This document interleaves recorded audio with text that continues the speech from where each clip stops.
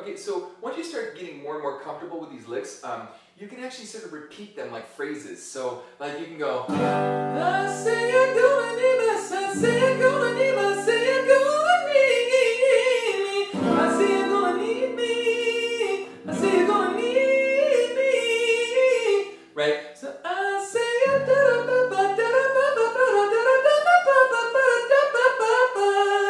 right, let's do a little slower again. I know I go a little fast. I say you're gonna need me. No, I did the minor. I say you're gonna need, I say you're gonna need me. But let's do it for the octave down for the guys. I say you're gonna need, I say you're gonna need, I say you're gonna need. I say you're gonna need me. Come the rainbow.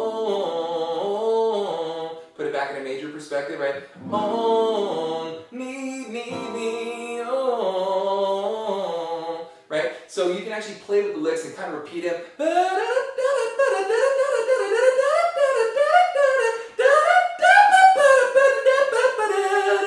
You know, so I kind of like think of it in guitar phrases, and how I would like kind of play it on guitar too sometimes, or how a trumpet player would play it, or how a sax player would play it. Because sometimes it helps you step outside of the box of just like what we would normally do, and it's helpful. So let's keep going.